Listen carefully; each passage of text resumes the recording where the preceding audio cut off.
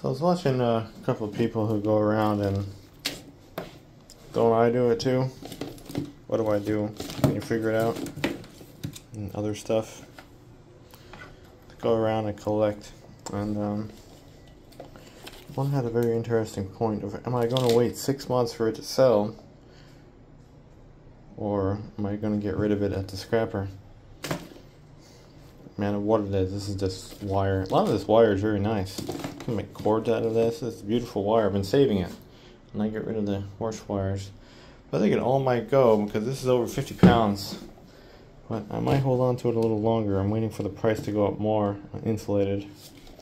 And then I can get more money. I might separate it too, so the fatter cords, and try to haggle with the guy and get a little more money for the fatter cords than the thin ones. So that's all I'm gonna do. I'm gonna do thins and like fat shit, you know. It's over like a 12.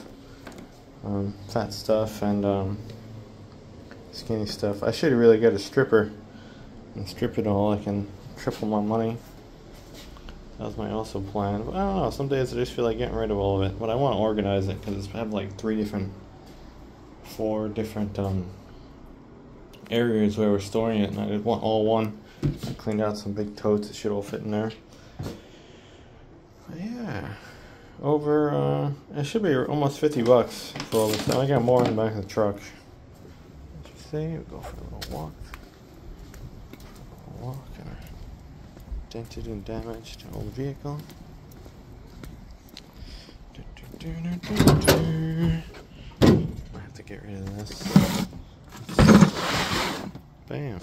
A couple of cords. What else to get back here? Mostly junk and small stuff in buckets. So if I don't find anything good, I'm on. If I don't find anything good that I can make at least 50 off, all that wire's gone. Just to keep the process going. But yeah, scrap wire. Some people just throw it away.